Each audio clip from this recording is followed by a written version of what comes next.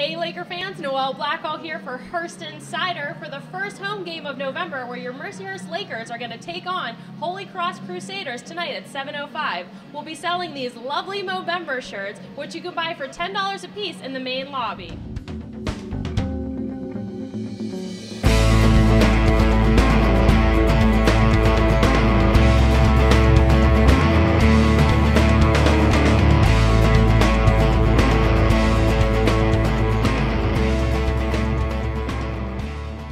We played a very good Holy Cross team here. We dug an early hole. I don't think our first period was very good. They took it to us pretty well, and then we kind of settled in a little bit towards the end of the first period, started to play a little bit better. And then our second period was good, and our third period was really good. And we just couldn't capitalize on our scoring chances. We had a crossbar and 2 posts and a couple other good chances to score some goals, timely goals, and we didn't do it. But again, I think for us, we got to find a way to play a full 60 minutes.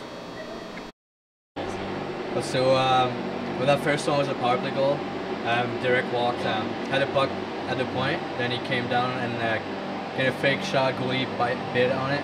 Then he just slid to me back door and I had a kind of an open net. And then that second one was kind of a rush, and really didn't have anything, so I kind of put it on net hoping for a rebound, and it went in. It means a lot for my family to be here. It's a long drive for them. It's an 8-hour drive. I know they're excited to be here. It doesn't happen a lot, so I'm excited to see him. I'm looking forward to catch them later. Well, fans, that'll wrap up tonight's game. Holy Cross Crusaders 3 and your Mercyhurst Lakers 2.